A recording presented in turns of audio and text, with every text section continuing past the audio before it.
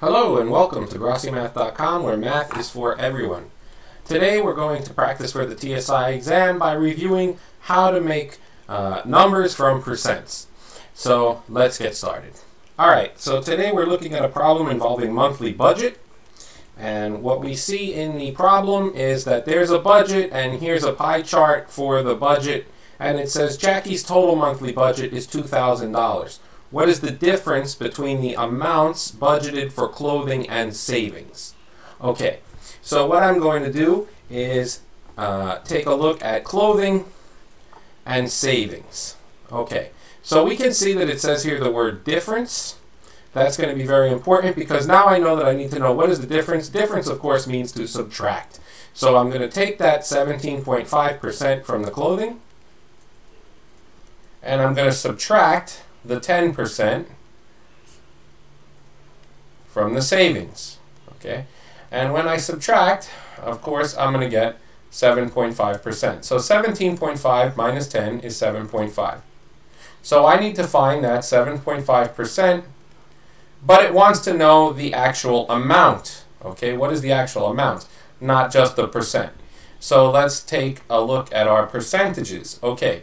To make a percent, you just do fraction equals fraction. For those who enjoy math, this little pattern is called a proportion.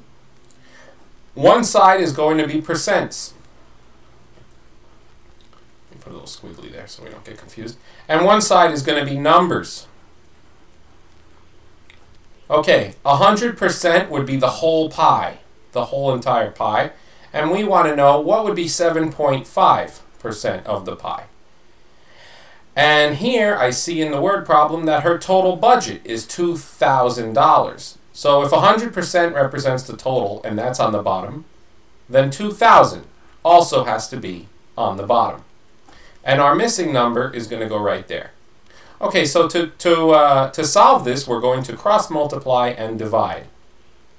So we're going to cross multiply here, and we're going to divide by 100 at the end. Okay, so I'm going to set that up.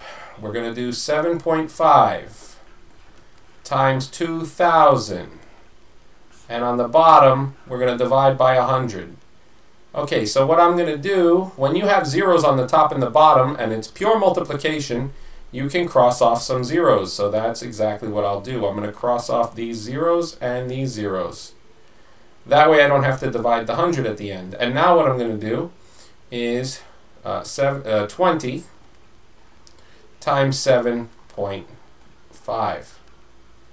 Okay, so let's multiply these guys.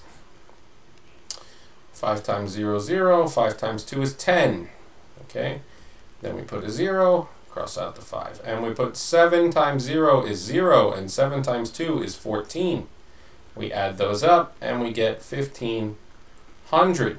But we had a decimal point, so we had one number behind the decimal point, and that's very important.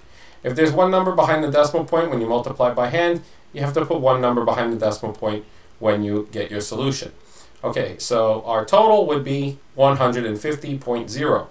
So the total amount, the total difference for her savings, the final answer, if you will, would be $150. All right. So today we learned how to change percents into actual numbers using a proportion. Okay, this is a review for the TSI.